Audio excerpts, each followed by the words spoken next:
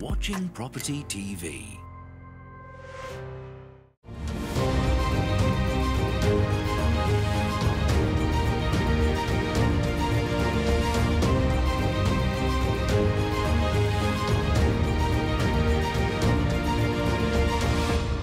Hello and welcome to Property Question Time. I'm Stephen Galpin and this is the programme where you can have your property related questions answered by our team of experts. Now joining me today is Joanna Leggett, co-founder of Leggett Immobilier, French property experts, all the way via Zoom from France. Hello Joanna, how are you? Hi Stephen, very well, thank you. Nice to be back. Well, we usually have you over at this time of year for the shopping, don't we? You've missed out this year. Yeah, I've missed out this year completely. Oh well, we'll try and make it up one way or another. And joining Joanna is John Howard, property developer, mentor, author, public speaker and Property TV's personality of the year. No, I'm only kidding. How are you, John? I definitely wouldn't be that. You haven't mentioned my new show, Property Graduate, of course, which is now showing at the moment on Sky. I don't have to mention it, John. Everybody's seen it. That's very good. It's Excellent. taking starring role on... I just thought I'd mention it. It's taking starring role on Sky 191. Anyway, welcome back to you, John. Thank you. Okay, let's get on with the questioning. And the first question is for you, Joanna. I'm hoping to buy a chalet near the Alps, primarily for skiing in the winter, but also for the occasional summer holiday. When comparing buying in a Swiss resort as opposed to a French one, although the locations are not physically far apart and the properties are of a similar specification, there seems to be a big difference in price, with Switzerland being the much more expensive. Could the experts offer some pointers on the pros and cons of each country in terms of this kind of purchase and the associated costs? Okay, yeah, so we start obviously with the Swiss properties. I mean, obviously I'm not an expert on the Swiss properties, but the salaries and etc. are a lot higher there, which does mean that the properties are more expensive than they are in most of the French Alps. A lot of people don't move so much or sell so much in Switzerland as they do in France, which means that when the properties do come on the market, they sell quite quickly, but they're also quite rare. Again, this is another thing to push up property prices in Switzerland.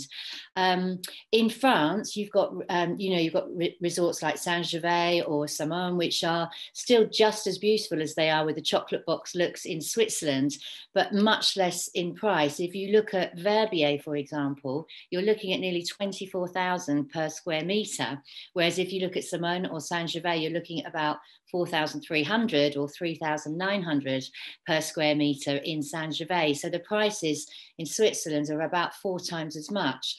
This means that France is obviously, you can easily find something that's going to fit within your budget, whether it's like a studio apartment for 75,000 or a beautiful chalet at 2 million. There's a lot more choice and a lot more properties on the market. The other thing as well is the distance from Geneva, because if you were looking at Verbier, for example, you're looking at least 2 hours in journey time, whereas Saint-Gervais, for example, is under an hour. So again, if you're transporting, going between Geneva and those resorts, it is a lot easier to get to France. And with Saint-Gervais, it's also a motorway route, so it's quite quick. It's not the twisty roads that you might get in other areas. So I would say that France is much better value for money. You can still have the beautiful resorts like you have in Switzerland with a chocolate box look, as they have in Switzerland or even Austria, for example. But it suits more people's budgets, and you've got great snow. You've got exactly the same snow in France as you'd have in Switzerland, depending on the different resorts. So I would personally choose France, of course. Well, do you know what, Joanne? I have to agree with you. You're talking to somebody who used to have a property in Switzerland, and what a surprise! What a surprise! I don't think I've got enough fingers to count the number of taxes you have to pay in Switzerland. There's the army tax, there's the local tax, there's the government tax. I assume the property price was so much more expensive in Switzerland because of the tax situation. No, it's unbelievable, the add-ons that you get. Secondly, of course, you can't sell to anybody. You need permission to sell to a foreigner, and it's only in certain areas that they allow that to happen. They allowed you to buy one. Well, they allowed me to buy one, but they didn't allow me to sell to a foreigner. Right, gotcha. So it's a little bit of a difficult market from that point of view. And I'd go with Joanna. I think definitely, without question. France has got to be the answer, isn't it? Yeah. Got So to there be. you are, Joanna. You've won that one hands down. It does suit every budget in France. So you can have a small budget and still get a great property, or you can have a lovely, a great big budget and get an amazing chalet. But, bearing in mind, Switzerland can be 4 times the cost of France. But of course, again, the other disadvantage of buying in Switzerland is very little inflation. And Right. I can remember buying, I sold some years later, and I remember then going back 10 years after that. I looked at my property, which happened to be on the market again, and it hadn't gone up a cent, it just stayed the same price Why didn't as you I buy in bought. France then? Why didn't you? I don't know really. You hadn't met Joanna by then. So, Well, no, I was probably misled by somebody else.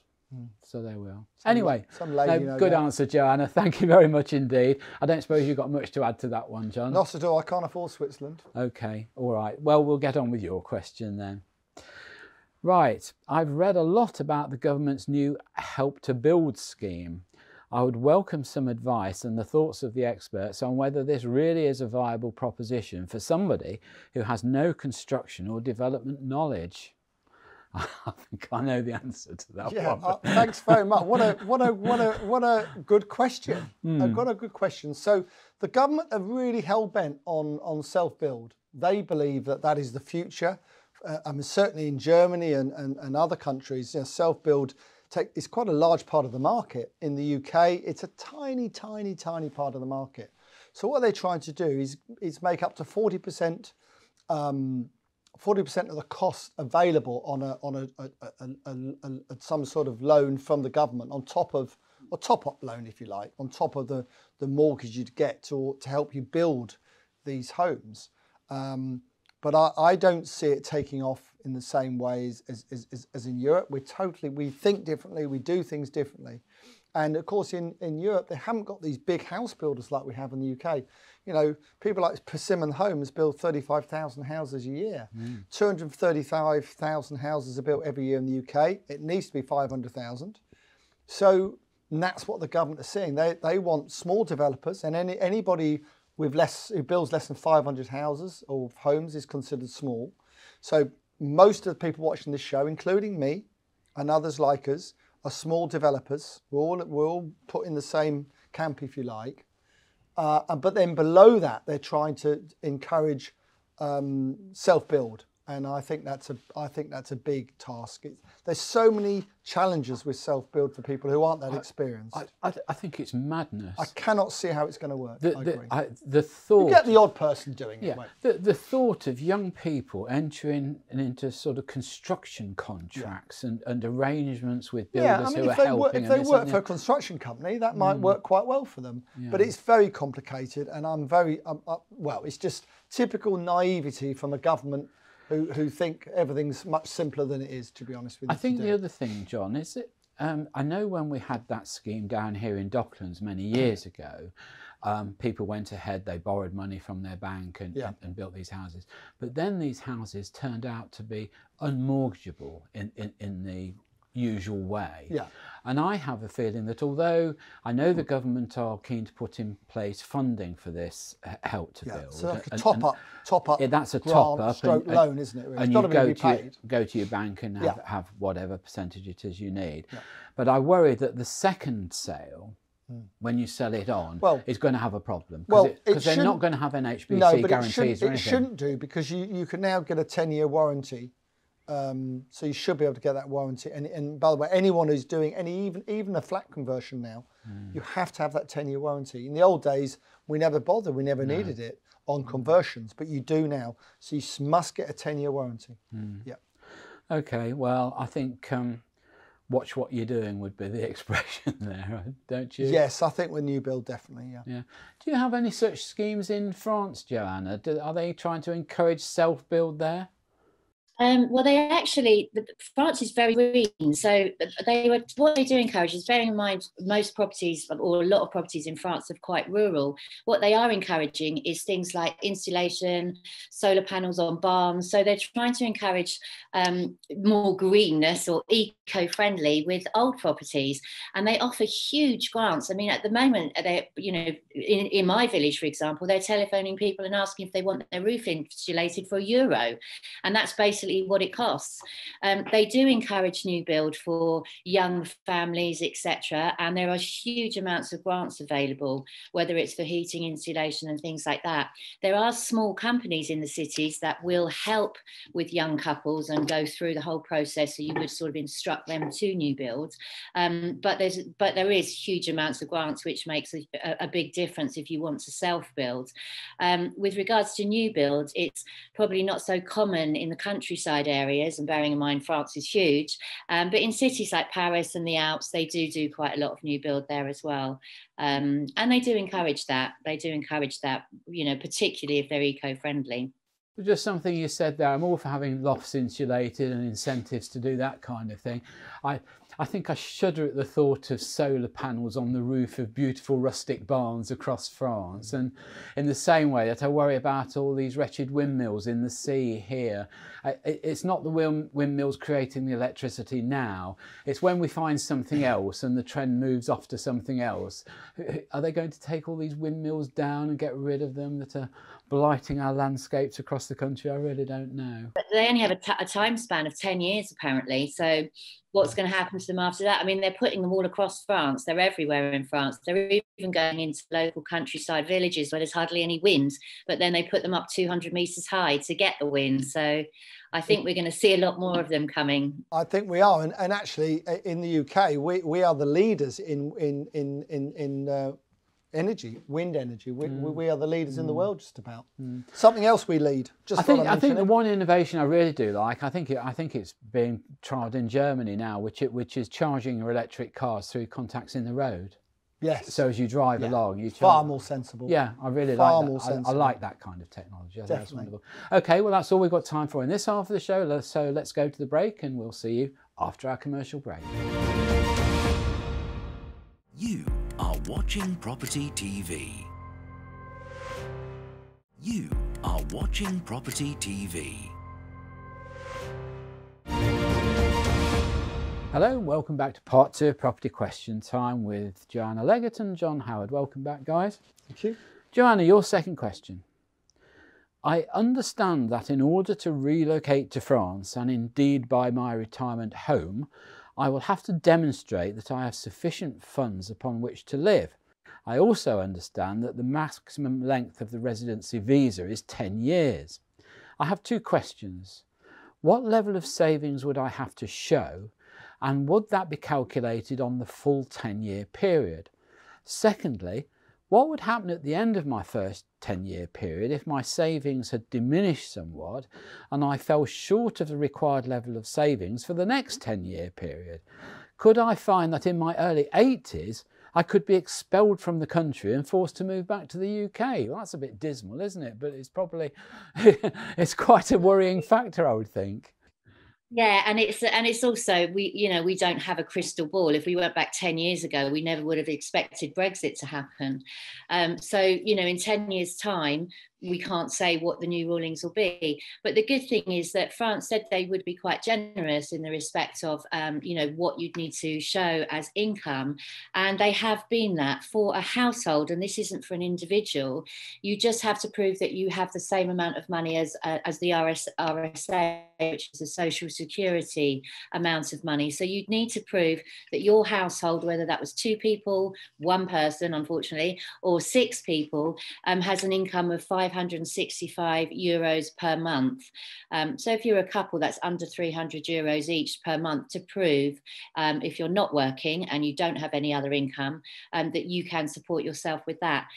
Now, every case is looked at individually. So if that's not a pension that's coming in, but perhaps a relative, an outside relative is paying that amount into an account for you, that would be accepted as well. If you have a certain amount of savings, which would cover that amount over a 10-year period, that would be accepted as well. Obviously, they're not going to throw people out in 10 years' time. We hope not, with that under that sort of circumstance, but we don't know. But I think what we do need to look at is that, non-Europeans, for example, Americans who live here, Australians who live here, and other nationalities that are non-EU, just renew their carte de jour every 10 years, as they have done. You know, and it hasn't been a problem, and we've never heard of a story of, oh, that Australians had to leave because, you know, they didn't renew his carte de jour.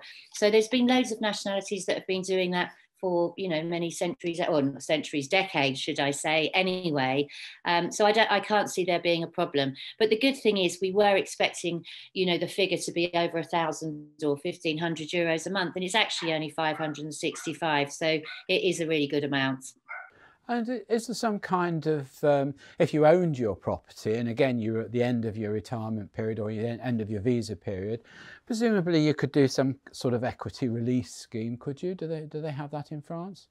Yeah, I mean, they do have equity release schemes here, as they do in the UK. So that is a possibility as well. You could take out some of the equity. You might want to sell, you know, if you've been there 10 years. I know that in 10 years' time, my house is, I definitely don't want to be looking after all this land and stuff like that. So in 10 years' time, I'll probably sell down. So again, you might release income from larger properties, because everyone, when they first come here, they do tend to buy bigger than what they end up with, or they tend to buy rural properties and then end up in a village or a town or a city, because they don't want to be so much isolated. So there's lots of different variations, but at the end of the day, you know, if you own a property in France and you've been here 10 years, I've never heard so far of any other nationalities being asked to leave when their carte séjour runs out. I think you're right. I think as you get older, you want the infrastructure around you, don't you? And you want everything to be ultra convenient, possibly without a drive or without. Well, a the long good walk. news is we can both afford to go. I'm sort of talking on your behalf, of course, Steve, but we can both retire in France by the sound of things. So that's good news. I think you're having a laugh. I thought I'd give up work years ago. They seem well. Me too. I'm me too. Struggling on. We both are. But you know, it just shows how keen they are for people to move to France, doesn't it? Really, by the amount of money they're talking about, it really isn't very much at all, is it? Well, I'm just feeling a bit jealous. I'm listening to Joanna talk about all her land and her estate there. Yeah. You know, it's not that much, but it is much, like, you know, when you've got to look after it in 10 years' time. See, I am 10 years' time. I'm your 10 years' time, and it is a pain, I can tell you. And so, here's me looking out of the window of a little flat across the road here. Yeah, a little flat. Yeah, I've been there. It's not that little, anyway. You could swap it for a chateau, you know, in France. Show it for. Okay. Well, it looks like I need to seek your advice, Joanna. I really do. Okay, John. Yes. I'm looking to buy my first home, and I think I prefer to buy a new build property. Yes. Would I reasonably be allowed to ask the builder to make some customised changes to the property once I've reserved it? In addition, could I ask, if I do ask for changes to be made, will this affect my warranty or reduce the builder's responsibility to rectify any problems during the warranty period? Now, well, as a developer, you're going to have this all the time, aren't you? Yeah, and don't go asking me if you can change anything, because the answer is very simple. Yeah. No, you can't. What's the question? The answer is no. Yeah, exactly. And the reason for that is, the reason I have a policy that I don't change anything is because it's just so difficult. Because someone says to you, oh, you know, I don't like the colour scheme. I don't like I want to upgrade the kitchen or whatever it might be. It's just so difficult for us to do so halfway through a project. So what we tend to say is, look, get it completed. We'll give you the name of the contractor who's done it for us, and you can do what you want with them. But we're not involved. We're not involved. So what I would say, if they change anything after completion, then the warranty probably, you know, the warranty, if it's a kitchen, you'll have a warranty from the kitchen manufacturers anyway. If it's construction, you'll still have that warranty in place. And if it's before, you would have a complete warranty on everything from the builder. But if you change it, then clearly you won't have, but you'll still have the warranty from the manufacturer. So it's a kitchen or bathroom or something like that. I mean, in the past, where it becomes a problem, it's normally a problem for first-time buyers. It's normally a problem you're doing a big property, and we've put in £25,000 kitchens. And then you drive past a week later and they've pulled them out and put a £50,000, £70,000 kitchen in. And the kitchen sat there out, and you just think it's just criminal. But I thought I'd sorted that out, because I decided I wouldn't put the kitchens and bathrooms in I'll do the houses. Look, we do a lot of conversions. So, you know, expensive £800,000 conversion, say a property, a sale price of 800 or a million.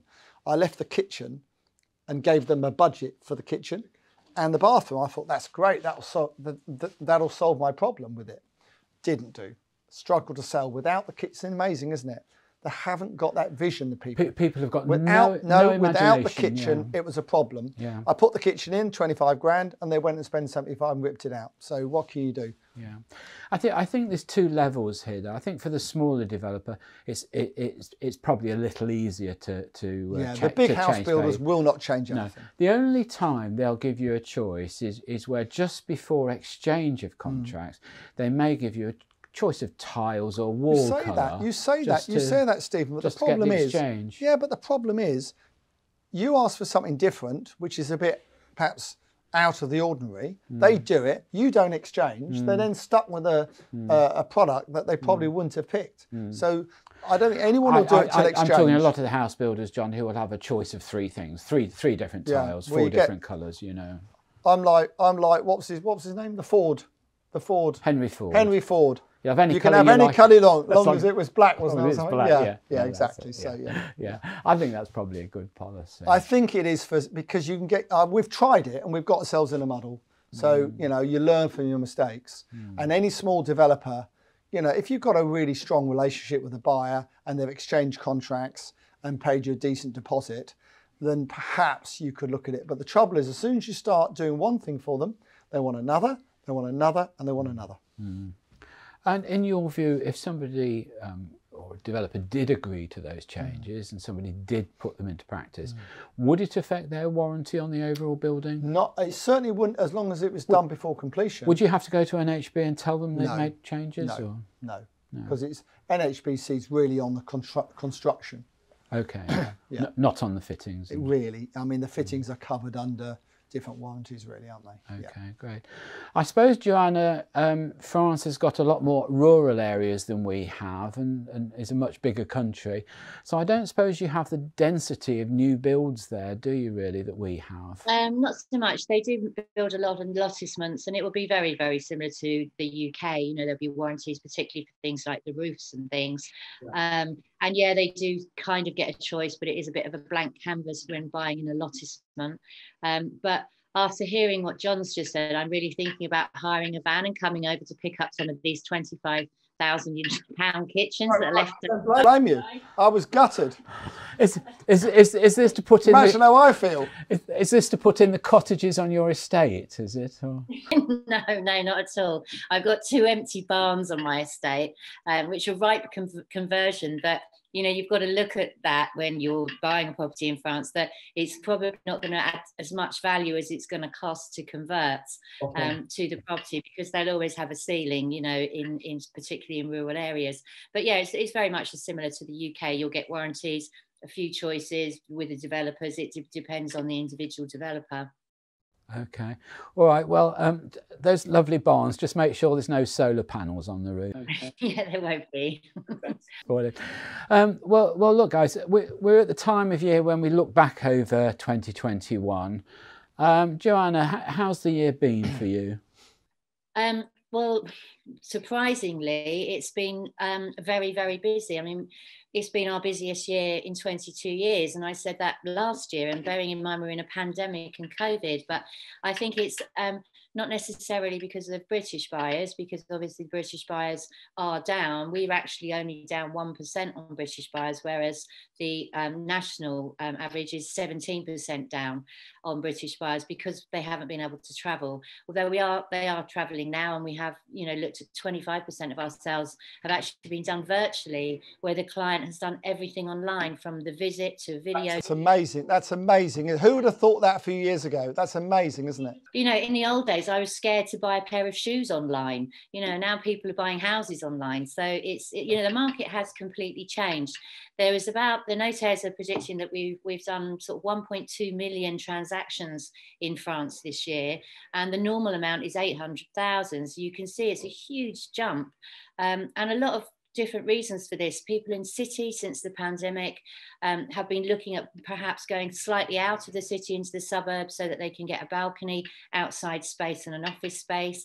Countryside properties have hugely gone up. You know, there's so many people that can now commute because now they're being told by the offices they can work from home part-time. So they're thinking, well, you know, say, for example, they live in Paris, that in 2 hours they can be in Bordeaux. So they could buy a countryside home with outside space, gardens and things like that. And also, you know, everybody's looking for somewhere where they can work from home. And if you're selling a property in France, it's obviously really important to show that outside space and broadband access, because broadband, of course, is massively important if you're working from home. So the market's completely changed. It's really, really strong. And, you know, going back 5 years, we might not sell the house for 6 months. You know, things are selling within 3 weeks, and they're not just generally one person putting in an offer. We might see 2 or 3 offers on the same property, particularly in the countryside, that we never really saw before. So it's definitely a changed market, and 2021 was very, very strong, particularly for the French market. Good. Well, on that happy note, we're going to end the show. So big thank you to John Howard. Thank you for coming in, It's John. a pleasure. Joanna, thank you for joining us on Zoom. Good to see you up and about. Thank you. Join me next time on Property Question Time. I'm Stephen Galpin. Look forward to seeing you then.